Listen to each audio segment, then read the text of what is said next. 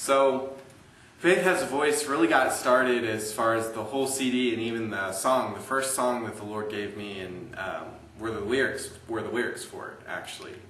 And it really got started one night we were here at church, and it was something good, because he said, Faith has a voice, and then he said it again. And I was like, yeah, Faith has a voice. And at the time I was next to my worship leader when he said that. And immediately she just turned to me and she said, Faith has a voice, Ben. That should be a song. And she said that to me and it just kind of stuck with me. I think it was like a week later. I got in the shower and I was just, started thinking about Faith Has a Voice again. All of a sudden these just words start coming to me. And I was like, this is a little weird. But these words just started coming to me, and I'm like, okay, I'm going to have to get out of the shower real fast and write this down. And I looked at it, and I'm like, these are really cool lyrics. And they came from the Holy Ghost, they didn't come from me. But I was just like, now what? So, first, our worship leader. And then they got into your hands. And then from there, he really just took and ran with it. I didn't really have to do anything else more. And I was like, well, that's cool. That's kind of a sweet deal to get my lyrics, made into a song by just an awesome, awesome musician. So you want to tell them what that was like from your experience for that? Well, this awesome musician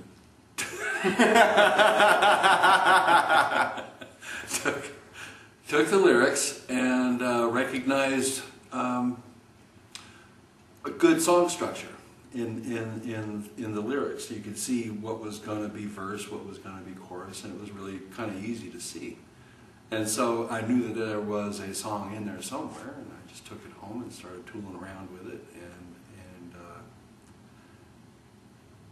I think it was about a week later, I came back and showed you the song that I had, and you loved it. Just loved it. And it came to me in a dream. I saw this guitar neck, and I recognized it as a 6-string regular guitar neck, and then lights started flashing off on the strings, and I recognized that this was a song, that this was a guitar melody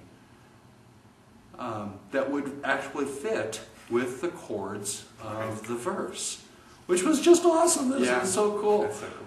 And the lights were flashing where the fingers were supposed to be placed on the guitar neck, or where an open string would have sounded. And the next day I put it together, and it is the opening guitar sounds on Faith Has a Voice, and it just fit beautifully with the rest of the song. Praise God.